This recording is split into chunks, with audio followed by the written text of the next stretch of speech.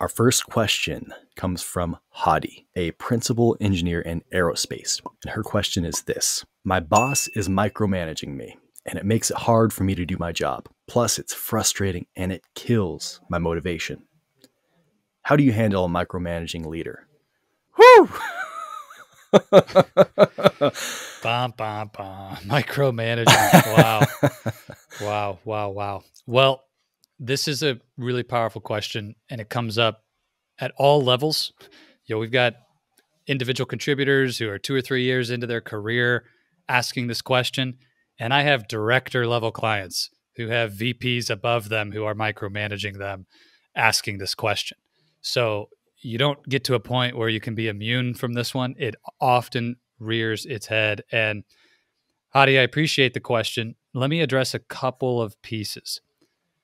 First, a principle that comes into play, and I would encourage, Daniel, as you think about this, sometimes you hear a question like this and you only think about micromanagement, but I want you to zoom out as I'm talking about this, because this principle applies to a lot more than just micromanagement. And it's called the self-fulfilling belief cycle. How do you believe today that your boss is a micromanager? And my guess is, along with those beliefs are some thoughts, some frustrating thoughts, like, this is really annoying.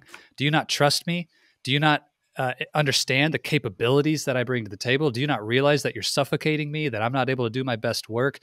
Like, this is disengaging. I don't like this. There's a lot of pieces that come with that belief. Well, in our lives, our beliefs trigger actions. What we believe will change what we do. So let's take this example and play it out. If somebody's micromanaging me, and I believe that you're a micromanager and that you're annoying and that you're bothering me and that you're frustrating and that you're a source of problems and pain in my life, what type of actions are going to flow from those thoughts, those beliefs?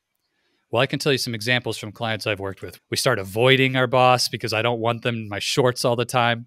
I don't want to check my emails when my boss sends them because I'm dreading that next set of micromanaging questions they want answers to. I might even screen their call on my phone because I don't have time for their shenanigans. I need to do my work, so I'm dodging their phone calls. These kinds of things can happen. Sometimes subconsciously, you don't even realize that you're avoiding that person because they're a source of pain in your life and in your career. You might even respond with an action of gossiping or talking about it with other people. Like, gosh, can you believe so-and-so is such a micromanager? This is so annoying. Here's the thing. Your actions become the fuel for other people's beliefs. So here's the cycle. I mentioned the self-fulfilling belief cycle. Here's the whole thing. I'll zoom out. Your beliefs become your actions. Your actions reinforce or create other people's beliefs. And other people's beliefs become their actions, and their actions reinforce your beliefs. So let's keep going. If Hadi's out there dodging his boss, avoiding his boss, gossiping to other peers about his boss, doing these things like screening calls, what do you think his boss is going to believe? Hadi's screening my calls. Hadi's not responding to my emails quickly. Hadi's acting really frustrated and agitated. I'm not sure what's going on here. What if something is wrong? What if Hadi's hiding something from me? What if Hadi needs help and he's not telling me? Well, guess what his boss is going to do? He's going to try twice as hard to get in touch with him. He's going to schedule twice as many meetings, and he's going to ask twice as many questions because he's got all this uncertainty and he's picking up all this weird energy from Hadi about what's going on. And so those actions now do what? Reinforce Hadi's original fear that he's got this terrible micromanaging boss. You can play this out in so many ways. One other really simple example. Let's say you believe that you have no value to contribute on the team. You're new to the team and you're not able to contribute value. That's what you believe. Now you go to a big meeting. What do you do in that meeting? Well, you stay in the corner. You don't speak up. You keep your thoughts to yourself because you believe you have nothing to add of value.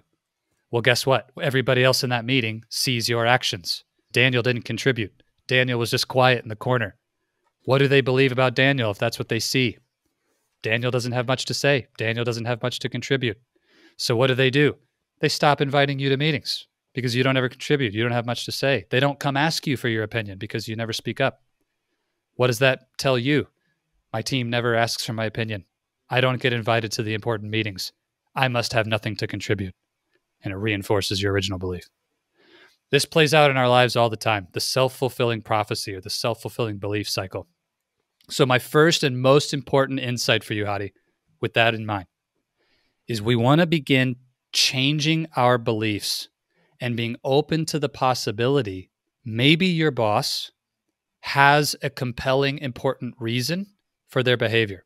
Maybe they don't actually know how this is affecting you. Maybe they do have a lot of intelligence and a lot of leadership skills and acumen that we're just not seeing because we're frustrated by the micromanaging behavior. And what if it were possible to have a really, really constructive and working relationship with that leader because they do have good intentions? They do want to see you succeed. They're not out to get you. They didn't wake up this morning and their first thought being, how can I make Hadi's life miserable today? How can I micromanage Hadi today? That probably didn't happen. And if we can shift that, it's going to allow you to show up differently in your own actions. Change the way your boss sees and thinks about you, which will then change his actions, and we can break the cycle. Let me pause there for a second, Daniel. Does that make sense? Did I make that clear, or how could I help maybe from your perspective to articulate that? What do you think? Well, let me rewind here. My mind's still a little traumatized of all the different situations of being micromanaged. So let me recover from that. Oh, man. Okay, so I think what I heard you say is approach it with some curiosity and some grace. I love that. Absolutely. Curiosity That's hard. and grace. That is hard.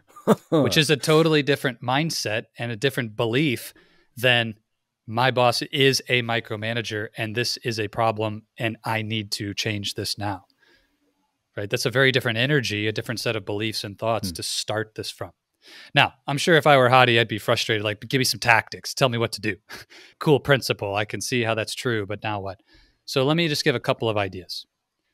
One of the things that most people do when they're being micromanaged is resist it.